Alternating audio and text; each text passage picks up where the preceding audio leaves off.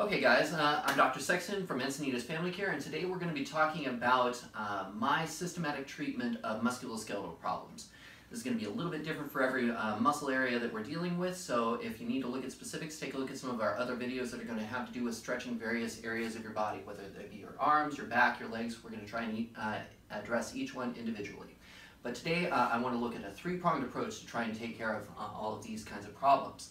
The first thing that you want to deal with whenever you've got some sort of musculoskeletal pain is that you want to try and take care of the inflammation. This is the least common denominator that you as a patient or I as a doctor can take care of with this, because whatever injury you've had has already happened, and unless we're going to do surgery, there's really not much that we can do about that. So you want to try and start at the least common denominator, and that is the inflammation. Some of my favorite medications to use for inflammation are going to be medications like ibuprofen or naproxen. Or the over-the-counter version is going to be Advil or Motrin that you may have been prescribed, or Aleve is the same thing as naproxen. In order for any of these medications to work, though, you have to take them at a high enough dose, which in the case of Advil might be 3 Advil or 600 milligrams of Motrin or 800 milligrams of Motrin. If you're using Aleve, you'll probably want to use 2 of those Aleve twice a day and use that consistently for a period of time, let's say 1 week or 2 weeks for a major injury. But these kinds of things are not going to be substituted by your pain relievers, or if your naturopath is telling you to take turmeric. This is not a sufficient anti-inflammatory because turmeric is really more of an antioxidant than an anti-inflammatory. So you want to make sure that you're taking something like this and work with your doctor to try and find out which one of those is going to be right for you and avoid side effects. But the second thing you want to take care of whenever you're dealing with a musculoskeletal problem is that you're going to want to take care of the effects of that musculoskeletal problem, that injury, that inflammation.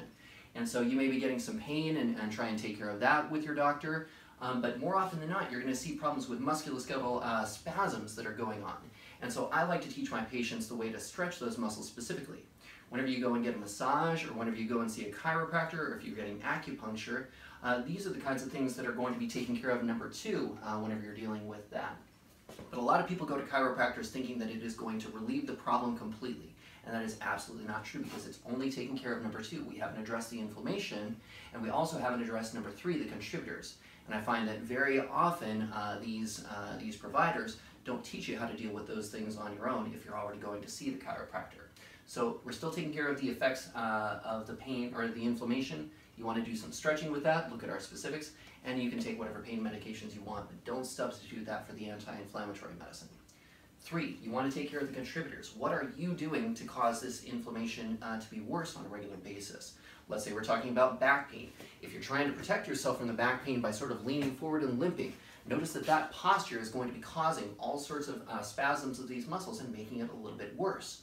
Or if you're continuing to do something like sitting at a desk and using poor posture like this, or slouching as you walk around, that's going to be contributing to these things on a long basis. And so you've got to try and stand the posture up. Look at how you're standing in a mirror. See if you need to rotate your shoulders outward. See if you need to pull your posture backwards. Anything that might be causing this inflammation to get worse on a regular basis has to be addressed. If you're an athlete, sometimes the sports that you're playing may be exacerbating it, and talking to your doctor or talking to your coach about techniques, whether that be jogging, whether it be contact sports, see if those things are contributing to it too. And maybe we just simply need to modify these things in order to make it so that your musculoskeletal problem starts getting better rather than getting worse. That's my system, and I hope you get some benefits out of this. And if you need any other advice, send us an email.